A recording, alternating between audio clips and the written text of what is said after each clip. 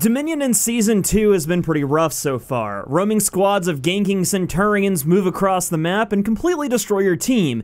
Gear scores don't really mean what they used to in 4v4 situations, and to top it all off, the best anti-gank stat, Revenge, has pretty much been nerfed into the ground and rendered almost useless since the end of Season 1. Anymore, the only way to seemingly even have a chance in this game mode, which is easily the most popular in the game thanks to the sheer amount of steal and XP gain potential, is to group up with friends on mic and communicate like crazy. So, what is a solo player to do? Well, you can't always get a group of friends together, but you may still want to play without getting completely destroyed as you watch the gank squad pick off your teammates one by one, and they trickle back into the fight only to get killed again and again. Well, I've been wondering the same thing, and believe me, I'm not immune to any of the experiences you guys have had. It's frustrating to watch a 15-minute cutscene where your character gets killed over and over again, and instead of adding to the pages and pages of the Dominion Sucks posts on the For Honor subreddit, I decided that I was gonna figure out a strategy, and it's simple really.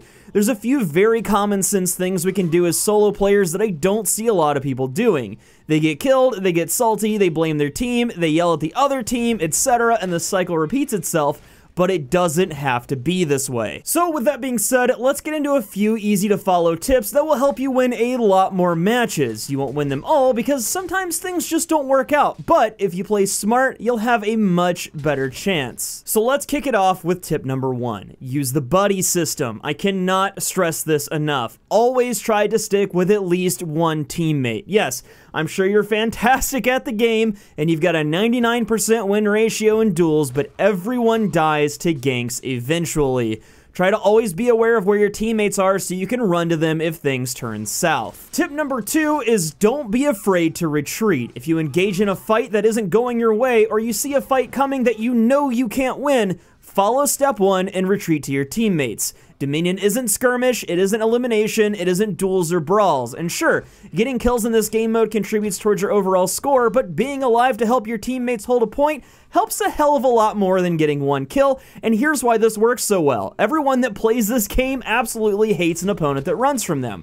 If they get salty about that and they're thirsty for the kill, they get massive tunnel vision and all they can think about is stabbing the shit out of you. They're gonna chase you right back to your team where you can finish them off, and now they've got to respawn, leaving their team at a numbers disadvantage. This brings us to our next tip, which is tip number 3. Always try to have the numbers advantage in a fight.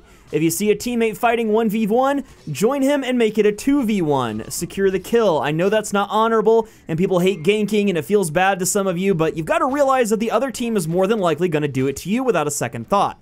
So to reiterate, always try to have one more team member fighting than the enemy has. If you're at a numbers disadvantage, retreat. Go back to a defensible position. If the enemy runs to do the same, which they might if they're smart, refer to tip number 4, which is don't chase. For the love of God, do not chase an enemy unless you are absolutely sure you can catch them with a ranged attack, or you can close the distance. I can't tell you how many times I've run after an enemy thinking I can get the kill, then boom, 2 of his teammates come out of nowhere, and now I'm dead because my thirsty ass got ganked. Don't be like past me. It's not fun if you've ever played a MOBA. This is like MOBA rule number 2 right after don't feed, which you shouldn't do in this game either. On top of this, chasing an enemy takes you out of the fight with your team and leaves them at a disadvantage. Moving on though, let's take a look at tip number 5, which is don't overextend. If you've got 2 points locked down, that is all you need to win.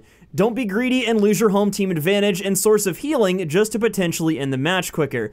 If you can take all 3 points and hold them, that's fine, but that's usually only the case if the enemy team is playing very poorly, and even then, you can usually only hold them for a short amount of time. To add to that, always try to take points that are close together. Like for example, in the footage here on the Shard, A and B are fairly close together and a lot easier to hold than A and C. Teammates can respond to ganks quicker, and you can run back and forth to help out whenever you're needed.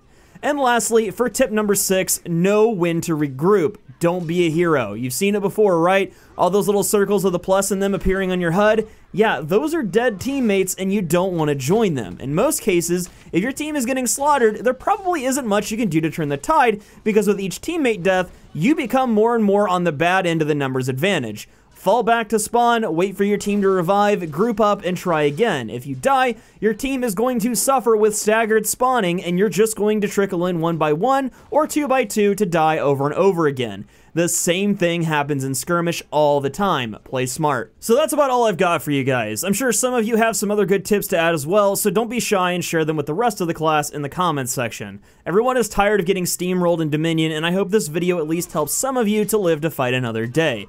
If it did, don't forget to leave a like to show your support and get subscribed so that you never miss any For Honor content. Also, if you're struggling with the game in a general way, we're working on setting up a big sibling system in my Discord to help people on their respective console with their respective class. You can take advantage of that by joining my Discord using the link I've left in the description below. That is it for me today though, guys. Until next time, I've been BouseFeenux, I'll see you at the next video, and as always, thank you so much for watching.